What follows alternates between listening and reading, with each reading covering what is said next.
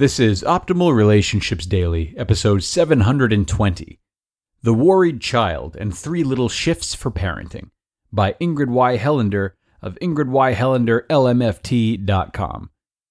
Hello, everybody, and happy Friday! I am your host, Greg Audino, narrating some of the best relationship content we can find online for you. I am also helping answer whatever questions you might have about personal struggles over on Optimal Living Advice, our Monday, Wednesday, Friday podcast that is structured as an advice column. If there's something you're having a hard time with that hasn't been answered in one of the articles we narrate and you'd like support from the old team, email us your concern at advice@oldpodcast.com, and I personally will answer your question on the show. And to be in the know with that show and other OLD podcast tips and recommendations, do sign up for our free weekly newsletter at oldpodcast.com. It is full of all kinds of treats for you. Now, on ORD, I am narrating a post by Ingrid Y Helander on establishing a healthy relationship with your worried child. Let's get right into her post and start optimizing your life. The Worried Child and 3 Little Shifts for Parenting, by Ingrid Y Helander of ingridyhelanderlmft.com. If your child is anxious, worried, or a perfectionist, you know the signs. The worried child shows wringing hands, clutching the belly, crying, fingernail biting, angry abrupt responses, tantrums, self-loathing, criticism, and comparing themselves to others. Parents suffer too. It hurts to see a person you love suffering with worries. What worsens this situation for parents is the futile dance in which you are trying to help and your efforts appear to backfire. If you have ever tried to help a chronically worried child, you know how frustrating it can be. Perhaps these common examples sound familiar. Number 1. Your anxious child is complaining, unable to stop the fear that they will be unable to achieve something. Homework, a tryout, a social event, public speaking. A new task looms and your child is falling apart. As a kind and resourceful person, you step in to offer reason and practical steps toward success. Your child explodes. "You don't understand," they say. When you try to reflect you indeed have lived longer and do understand, the child storms off, unwilling to accept your care.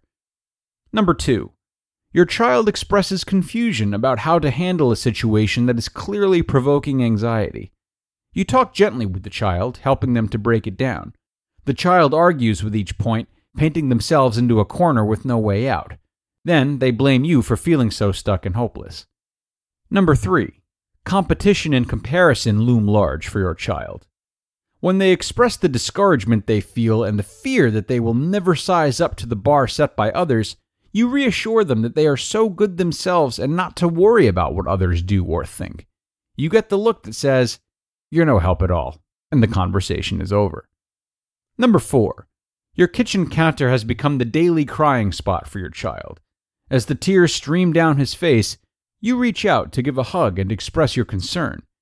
You mention that you are there and that you are worried. Maybe they need more help. Your child pushes you away. "I don't need any help. There's nothing wrong with me." Helping a child when they feel actively anxious or chronically worried presents a unique challenge. Parents often blame themselves or each other.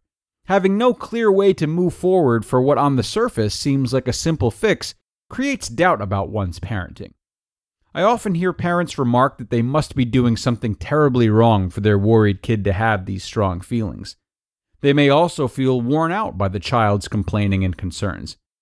When conversations prove fruitless, parents may give up listening entirely. If your child summarily refuses solutions and comforts, why try?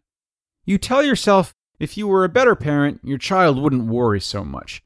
But here's the thing. Worry is a feeling, like all others. Like happiness or frustration, it tends to build on itself.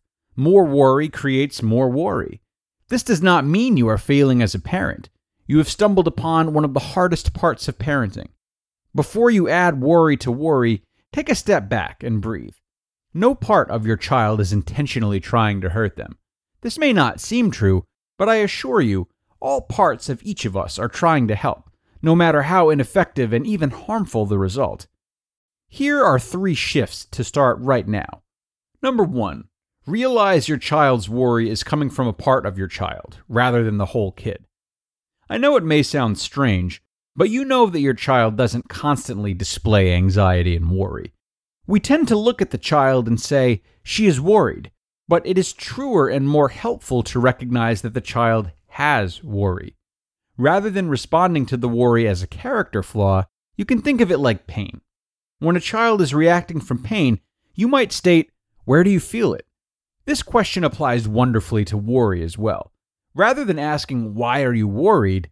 A question that brings a child fully into their brain to find a story for the worry, it is far better to help the child notice the sensation that worry creates in their body.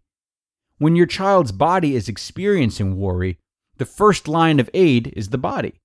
In this way, it is easier to tell if the worry comes from a simple nervous system reaction to the outside world or an internal reaction to a thought, or both. Again, think of the worry as pain. Questions like, where do you feel the worry? When did it start? When did you not feel the worry last? Are all good questions to begin. All bodies cycle in and out of the subtle urges to fight, flee, or freeze all day long. Teach your child about their feelings as normal parts of a healthy nervous system. Avoid any aggressive or blaming of worried presentations. Number 2. Practice being a calm witness without judgment when your child is openly anxious or displaying another characteristic of worry. Once you've been able to determine that your child does indeed feel some kind of worry, anxiety, or fear, it's important to calm yourself. Obviously, if there is imminent danger to the child, respond with clear action. But if your child feels worried without a danger to address, you need to provide a calm witness. Do not hesitate to request help from a trusted support for your own worried energy. If you detect that you are afraid of your child's worry or angry at your child's worry, it is important to deal with this internally to really help your child. There are many good ideas in my book, and a therapist is also a great resource. Be patient with yourself in the meantime, and take small breaks to calm and center. Here's how to be a calm witness with a worried child. Breathe gently and notice your own body. If you have parts of you that do not like the child or the child's worry right now, practice asking them to just step back for a few moments. This takes a little practice, but it's worth it. Check for patience, compassion, curiosity, and caring in your own body and mind. Invite these qualities to sit with your child. Just listen with an open heart and notice your child's worry speaking. It may ebb and flow between worried, angry, calm, and frustrated. Just observe without trying to solve or fix. This is much like watching a fish swim or a flower bloom. There is nothing to do at this moment. And 3. Offer assistance only when the child is able to request it and take it in, or in the case of obvious physical emergency. This assistance may include anything from a cooperative action to a gentle touch.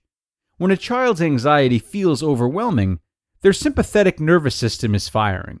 Thus, their biological body is telling them to fight, to flee, or freezes them without knowing how to respond. It's important to listen to what they feel they need at the moment and to remain calmly responsive.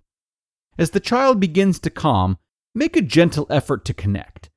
Some excellent ways to connect include using eye contact, a small touch, humor, listening to music, tapping, or walking together. At this point, if the child feels connected and clearer about the worry, you may help them address the worry with a simple solution. Listen to what the worried part needs and facilitate reasonable changes, especially if the child expresses motivation to follow through. Notice too if the child reveals too many adult responsibilities, like taking care of your emotions, relationships, or financial worries. In these cases, assure the child that you will make some changes yourself to help. Children, like all of us, are entitled to all of their feelings. Having a full range of emotional expression makes for an authentic and meaningful life. But if your child's worry has become too large, carrying the burden of painful beliefs, it's important to remember that your loving presence is the starting place to help your child through this particular pain. You just listened to the post titled, The Worried Child and 3 Little Shifts for Parenting by Ingrid Y Helander of ingridyhelanderlmft.com. Thank you to Ingrid for a really terrific article. Approaching difficult emotions with a where does it hurt mentality is such a crucial part of parenting not only our children, but ourselves, as that goes completely overlooked most of the time. Instilling this mentality in children not only helps them to calm down in the moment, but it gets them into the extremely healthy and intelligent habit from an extremely young age of making an effort to understand their own feelings. Taking this kind of a beat before reacting is something we all wish we've done many times, that's for sure, and it is possibly the best gift we can offer to a child.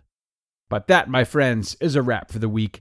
Thank you so much for joining me all week, everyone. I hope you had as much fun as I did.